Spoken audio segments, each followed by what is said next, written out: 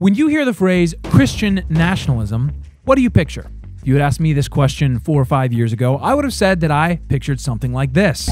Donald Trump, if you can hear us, please, Donald Trump, please save me. You see, I used to believe that Christian nationalism was essentially America worship, with just a little bit of Jesus sprinkled in there to try to stay on God's good side. But I have since come to the position that this is not, in fact, Christian nationalism. It's just plain old nationalism. There's nothing Christian about it. For a thing to be Christian, it must be rooted and grounded in the Word of God. So, if that is not Christian nationalism, then the question remains, what is Christian nationalism? A few weeks ago, I had the opportunity to attend the Fight, Laugh, Feast conference, where I had the pleasure of interviewing many of the leading voices who are currently advocating for Christian nationalism. These voices include Doug Wilson, Toby Sumpter, Chocolate Knox, Joel Webbin, Stephen Wolfe, and William Wolfe. Today's episode of The Standard will cover a rather influential Baptist in the Christian nationalist movement, the one and only William Wolfe. If you don't have time to watch the full interview, here is a list of questions that I asked, so you can skip ahead to the questions that interest you most. And now, the interview.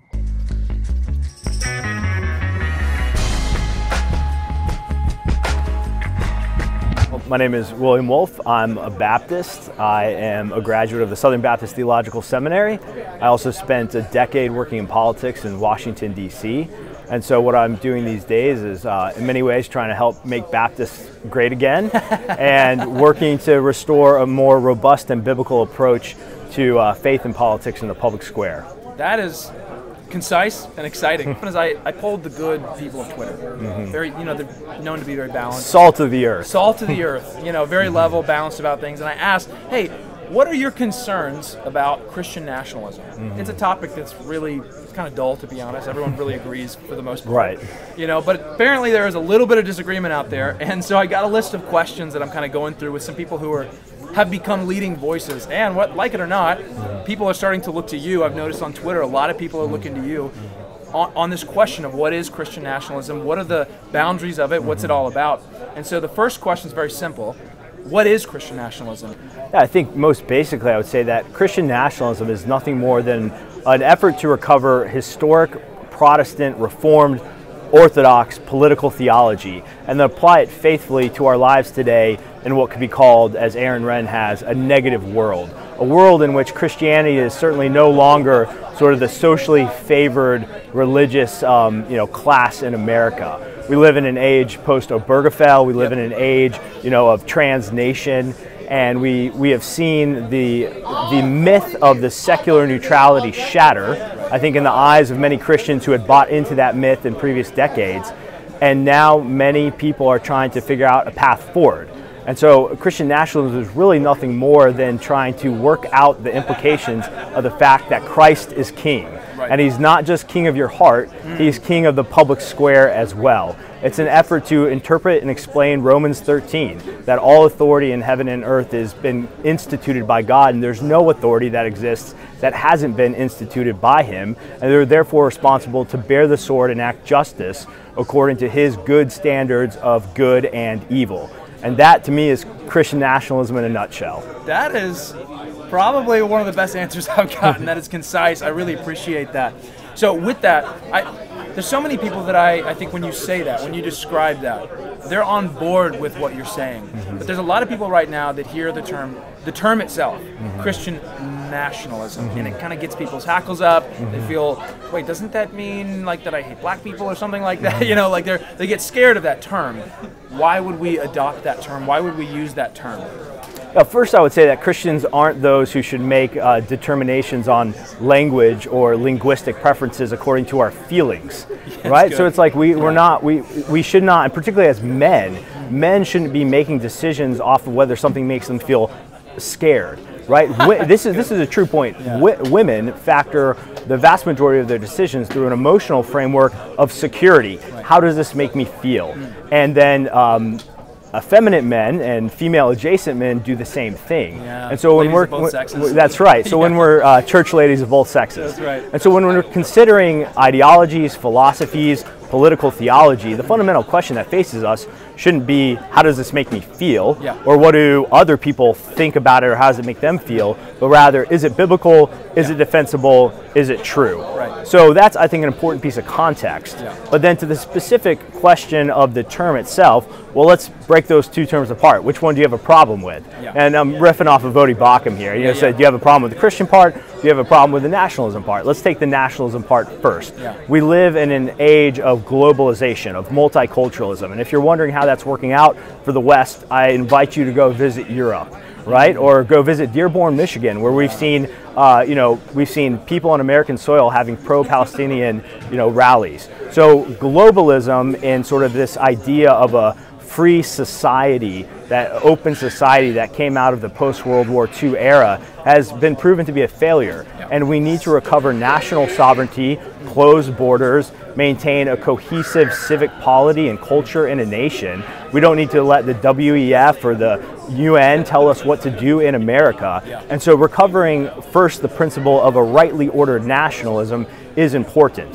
And nationalism doesn't need to be scary. It's just simply the idea that sovereign nations exist and they should have a right to self-determination. But then if you're going to have nationalism, what type of nationalism should you have? Look, Middle Eastern countries have Islamic nationalism. Right. Europe is essentially just a secular globalism at this point. But here in America, I would say we still have the last gasps of a Christian nationalism. Yeah. And I don't think that's something that should just be discarded, but rather something that should be rightly ordered, renewed, and pursued for the present age. Man, I commend you on being concise. That is well said. Thank you, William. That's, I think you're really addressing people's concerns, because I think it's the ism part that people don't like. They think that nationalism, doesn't that mean that I love my country more than God or something like that? And you say, well, yeah, but that's why we put the Christian in front of it. That's the key term there. Well, if you love your country more than God, then you're disordering your loves. It's not Christian nationalism. Right, and so Augustine was very good on this, on the right ordering of our loves, Yeah. and that the chief affection of our hearts should be God, should be Christ, should be the gospel, but it's also appropriate to love those who are nearest to us more than we love others, right? Like if you don't, if you lock your doors at night, you're sort of a family nationalist. And how does Christian nationalism understand the boundaries between church and state? Yeah, well, I mean, it depends on who you would ask, right? But again, I want to answer that question primarily as a Christian, Yes. and recognize that God has given certain authority to the state that He hasn't given to the church. He's given certain authority to the church He hasn't given to the state. He's given authority to families that He doesn't give to the church or the state. Those are sort of the three main institutions of authority that you can find in the Scripture, and they're actually represented by three different images, right? So the state has the sword, the church has the keys, and the family has the rod, right? So those are ways to think about the biblical nature of authority. Yeah. And so, again, in an appropriately Christian nationalism, we would never be arguing that the state holding the sword has the right to sort of pronounce an affirmation or a denial of your gospel profession, right? Because that is a piece of authority that's been given to the church with a representation of the keys of the kingdom. That's good. And so Christian nationalism actually really isn't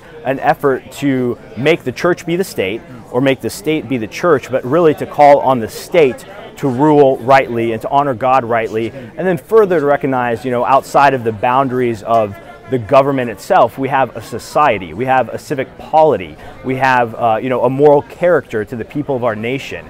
So what are the things that we should be encouraging in our civil life? Should we be encouraging, pride parades where we see men in tighty-whities twerking in front of kids, right? Or should we be encouraging, truth, goodness, and beauty?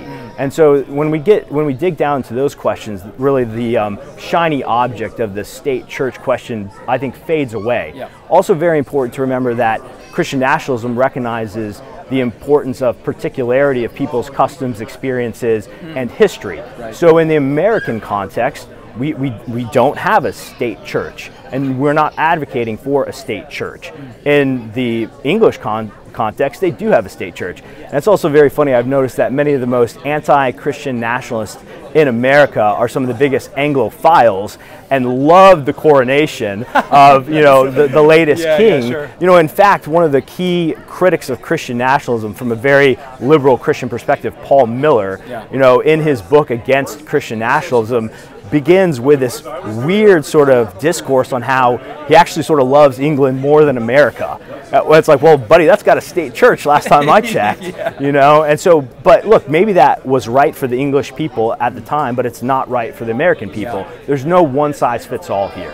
That's good. Yeah, the idea of honoring particularity is really good, because that's something that's really lost. I think we bought into, instead of a thorough biblicism, we've bought into the classical liberalism and been just discipled into that, as if really John Locke and those guys really had it all figured out when it came to a governmental system, and they set the perfect thing in motion. Whereas no, God in His sovereignty has different civil institutions for different periods of time. So that's an interesting thing to explore. We can do that on another time, but sure. I like that you brought that up. Well, look, classical liberalism is not some sort of deistic framework of, you know, moral government. You know, it wasn't something that, you know, we just set in motion, and as long as you get the right technocrats, bureaucrats, and, you know, politicians, this thing is just going to perpetuate itself. Yeah. It's not. In fact, there's a German jurist, legal scholar, Bakenford, and he has this idea called the Bakenford paradox, and he argues that liberal societies, democratic liberal societies, can only ever be founded on Christian presuppositions and principles. I mean, that's pretty much irrefutable. T.S. Eliot, famous poet, also wrote very similar things in the idea of a Christian society and notes on the formation of culture, and yet Bakenford concludes that liberal societies actually then always work against their own foundations in their liberalization. That's something that I was just about to ask you and kind of bring up, is because there's some people who are saying that, well, we are rotten to our core because liberalism, we are founded on liberalism, which has proven its fruit, right? And so why are we trying to get back to our founding if our founding was founded by,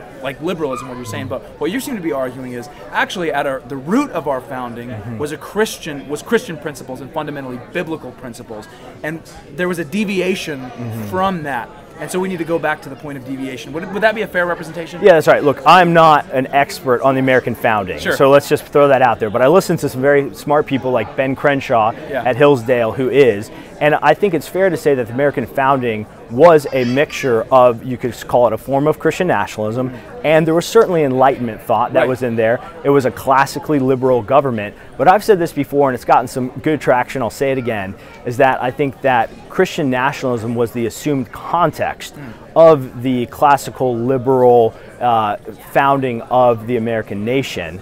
But now that assumed context is totally evaporated. And so as they assumed that the character of the people who were inhabiting the new American nation would be of Christian character, even if they weren't of necessarily Christian confession.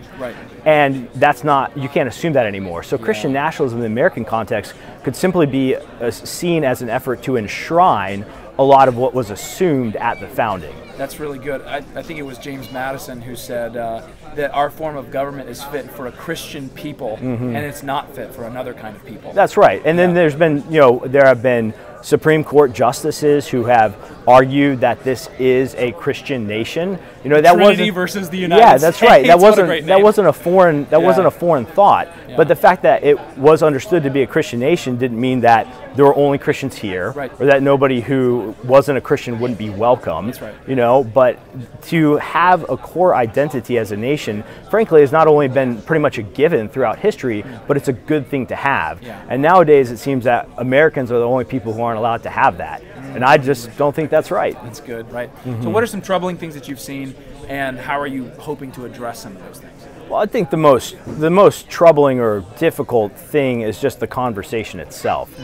People approach it with a lot of wild assumptions about what you're talking about. They, accusing people of wanting to strip other people of their citizenship and things like that, and not actually bothering, again, to dial things back and ask, what does God expect of government? That's right. Right? Another troubling thing I would say that I've seen too is how Christians seem to essentially pull an Andy Stanley and unhitch the Old Testament from the New, right? So, and I'd see in a lot of the responses from critics of Christian nationalism almost always begin with this phrase: nowhere in the New Testament do we see X, and it's like, okay, well, look, the New Testament comes on the foundation of the Old Testament. You know, the Old Testament is the New Testament concealed, the New Testament is the Old Testament revealed, primarily in the person and work of Christ. Right. But we also understand that all Scripture is God-breathed, right? There's no such thing as, you know, a red letter ethic that Christians can subscribe to. And so there are principles of justice and righteousness and good civil rule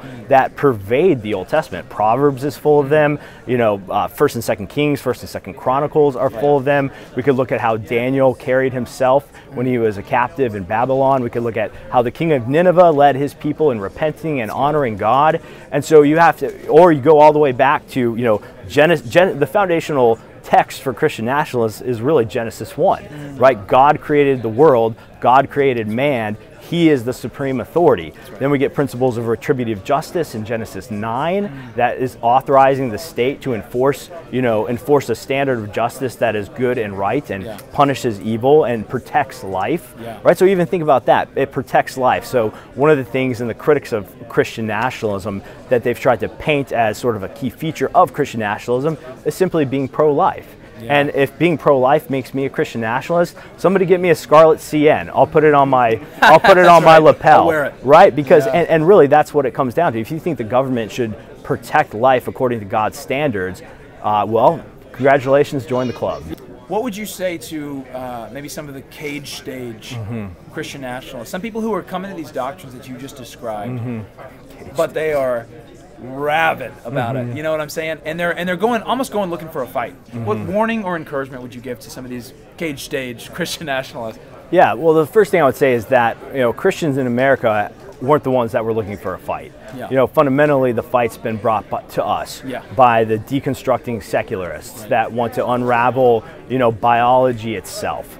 And so I think that many people, so I'm a millennial, and in Gen Z and beyond, I think you're going to see a sharp departure and adverse reaction to just the radical Marxist woke liberalism that's been foisted down their throats and through their schools. And so they're coming out of this saying that this is insane and I do want to fight back. And so I'm glad for their spirit. Another general thing I would say is that, you know, you can get, it's always better to have to try to train an attack dog to be sort of a little calmer, but you can't like kick a bunny into a fight, right? So like I'm thankful for men who are courageous and strong and who want to kind of run to the sound of the gun. I don't want to discourage that in any way, shape, or form. I also, when I think about critics too, it's like I don't want to chastise somebody who finally does pick up a gun, right? You know, I don't want to give them a hard time for being late to the fight. So that's the way I think about it. And so like my particular encouragement to those young men who are out there, you know, cage stage Christian nationalists, would be to, you know, as William Wolfe would say, do the reading, actually do the reading, be in God's word, right? Be in the Bible, be in a good church.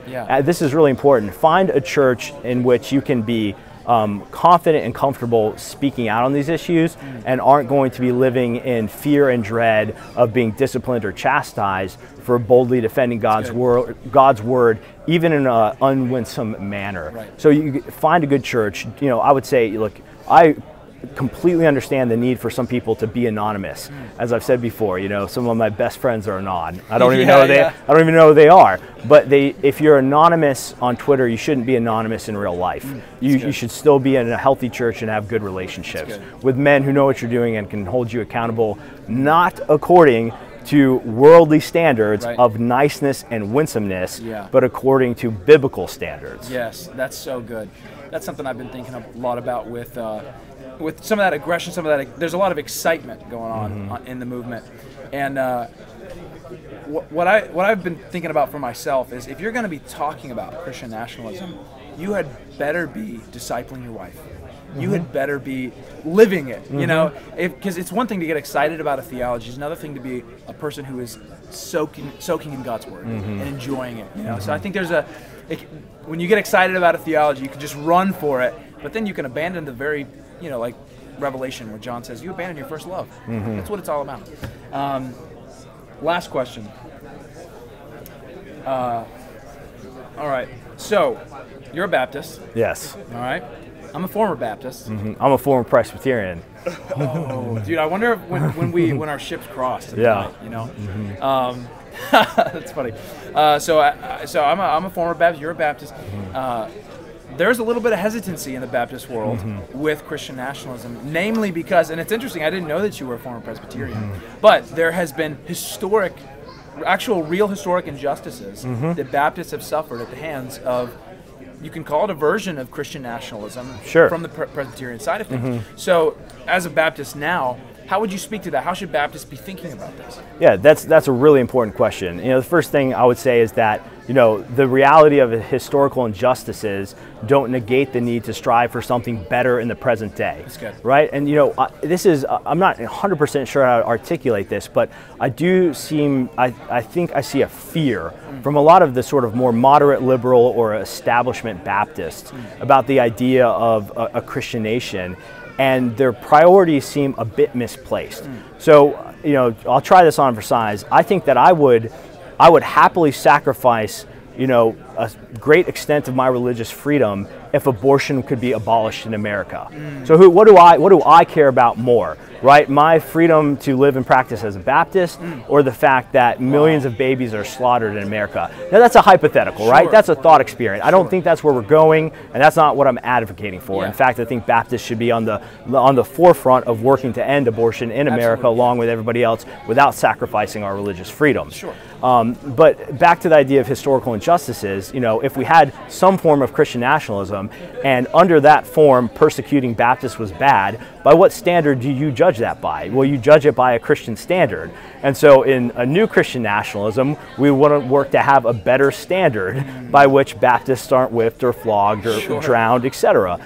And, you know, I would also like to remind my fellow Baptists that we aren't the shrinking violet in American evangelicalism. We're, you know, millions strong, right? So, you know, I'm pretty confident that if anybody's going to be doing the persecuting, it'll be us. Check our own ranks. Yeah. I actually want to share a quote from a very widely respected Baptist figure, Carl F.H. Henry. He founded Christianity Today. He was one of the sort of leading, you know, proponents of American evangelicals coming out of sort of a retreatist fundamentalism into a more robust public engagement. And so in his sort of 6-volume, you know, magnum opus, God, Revelation, and Authority, Carl Henry says this. He says, if modern culture is to escape the oblivion that has engulfed the earlier civilizations of man, the recovery of the will of the self-revealed God in the realm of justice and law is crucially imperative. Either we return to the God of the Bible or we perish in the pit of lawlessness. That's a lot of words to say it's either Christ or chaos.